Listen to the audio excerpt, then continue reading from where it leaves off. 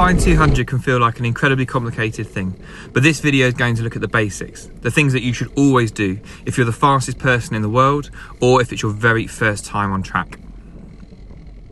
The first lap is all about getting to the top of the track as efficiently as you can, avoiding any spikes in power and trying to save energy that you'll need later on in the effort. What this means is rolling up to the fence in the straights and dropping down slightly in each bend as you climb to make the upward hill as smooth and consistent as you can.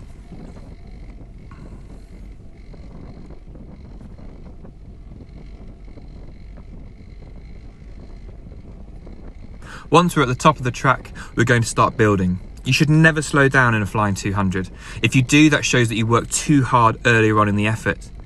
We also want to make that power curve as smooth as possible, which in reality means accelerating downhill and holding speed uphill. That focus will really help you flatten out your power.